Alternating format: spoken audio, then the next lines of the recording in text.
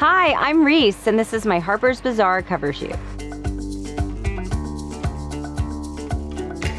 The Hello Sunshine Book Club was sort of born out of me just posting books that I liked on Instagram. And I started a production company 7 or 8 years ago that was trying to create more projects that had roles for women in them. I've always really gravitated towards female authors and women at the center of novels. So I started optioning some of them and turning them into movies. And then I just started sharing all the books that I read, because I read a lot and I love the effect that it has on the authors. That's really cool. It's really exciting, particularly we have one author, Delia Owens, who's in her 70s, and it's her first fictional novel. It's called Where the Crawdads Sing. And it's just become this huge book, and she sold over 1 million copies, and we're turning it into a movie, and it's just one of those really exciting once-in-a-lifetime opportunities that, yeah, it's very fulfilling. One book that we're adapting right now is so exciting to me is Daisy Jones and the Six. It sort of feels like a VH1 Behind the Music about this girl's life and how she joins this band and they create this super group and the most amazing album of all time. But then it's the only time they make an album, and it's just that kind of sexy 70s world filled with rock and roll, and it's just a really cool project, and I'm really excited we're doing that.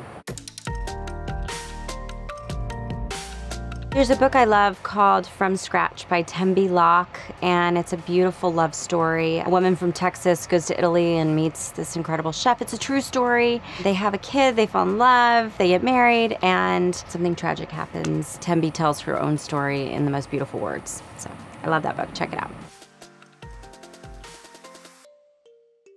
Book that made me laugh out loud in public, anything by David Sedaris. I think he's so funny. I love Calypso. I love all of Nora Ephron's books. Heartburn, I Feel Bad About My Neck, I Remember Nothing. Particularly as a woman, you know, coming of age and learning about what it means to be a woman who walks through the world. She tells stories about motherhood and aging with such humor and self-deprecation. I just think it's a must-read. I would probably say the book that I'm desperate to read a sequel to is The Secret History by Donna Tartt. It's a book I read when I was in high school, and it's about kids in college, and they have this crazy wild night out, and something happens and one of them dies. It's really atmospheric, and you find out the most thrilling plot twist in the last 10 pages. So I always wondered what happened to those kids. So maybe Donna knows. Well, anything by John Meacham, or David McCullough.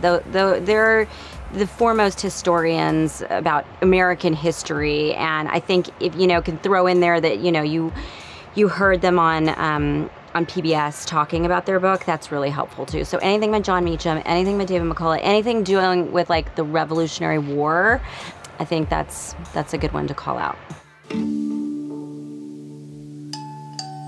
I think the book that had the biggest impact on my life was Wild by Cheryl Strayed. It's the first book that I optioned to turn into a movie that I was producing and starring in, and I was really nervous.